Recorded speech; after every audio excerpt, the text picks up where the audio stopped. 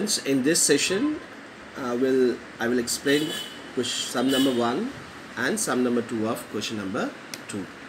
Now you see, what is the first sum? 7x minus 42. So initially I gave you one knowledge on this type of sum, that if you see plus and minus sign is there in between two terms or three terms, then you have to obey some specific method.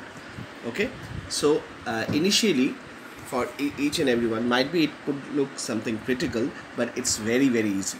Now the first thing that we'll do is, how many terms are there? 1 and 2, isn't it? So we'll try to write the irreducible form of all the terms on the right hand side of the sum, that is 7x. So 7x can be written as 7 into x, isn't it? And 42 could be written as 2 into 3 into 7. Okay, so what is the common factor?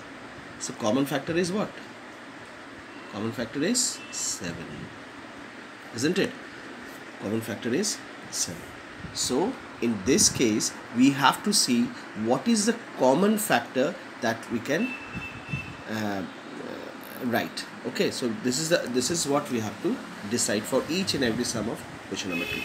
So common factor is 7. So we'll write 7 and we'll put some bracket. Now if we take 7 from the first one, what is remaining? X. So we'll write x, because we have taken 7 as a common factor, as because 7x can be divisible by 7 also, and 42 can be also divisible by 7 also. Okay, so when we take 7 as a common, that is outside the bracket, what will remain? X. Now in this case, if we take 7 as a common, see carefully, if we take 7 as a common, what will remain? 2 into 3. So 2 into 3 is what? 6. So 6 will remain. So this is your answer. Okay, so let's try the next one. Slowly and gradually it will become very easy, students, so nothing to worry about. So 6q, 6p and 12q. Now again we'll try to write the reducible form of each term. So 6p can be written as 2 into 3 into p, isn't it? And 12q can be written as 2 into 2 into 3, isn't it? Into q. Now what is a common term? This is a common term. This is a common term. So common term means, common factor means 2 and 3. Also we can write how? That is 2 into 3, that is 6. So 6 will be taken outside the bracket. Okay, so now 6 we'll give some bracket. Now what if I take 6 from the bracket? 6. If you divide 6, if you take 6 from here, what will remain? P, isn't it?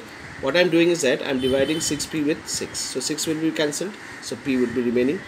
Now if you divide 12 with 6, what is the answer? 12 divided by 6. What is the answer? 2. Okay, 2q would be the answer. Understood how exactly I am doing? So this is how you come to know that what will be the common factor that you will keep outside the bracket, and then you will divide each term with this common factor. That is 6p divided by 6 is 6 will be cancelled. What will remain? P.